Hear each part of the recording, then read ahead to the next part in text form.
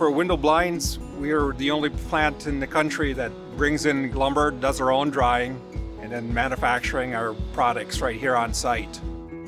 15 years ago, there was probably a dozen plants around the country that did what we do.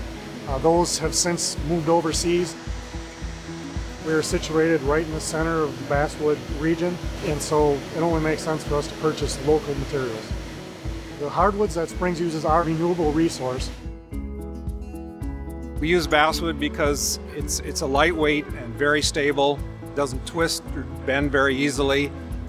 From an aesthetics point of view, there is nothing like a wood blind or shutter. Not only the natural beauty, but it also provides insulation, both sound and temperature.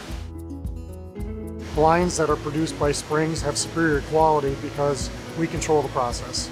We purchase lumber right from the sawmill, bring it in here green, and then we can control our own kill drying process here, making sure we have the right moisture content, that the stress is taken out of the lumber, so as we go through the plant, the lumber will be straight and flat. We cross-cut it, we cut out the defects, we sand it ourselves. We have a program called Quality at the Source, where at every station the quality is checked by the operators. Our plant here in Grayling is a green plant. Every piece of wood that comes in here has a purpose.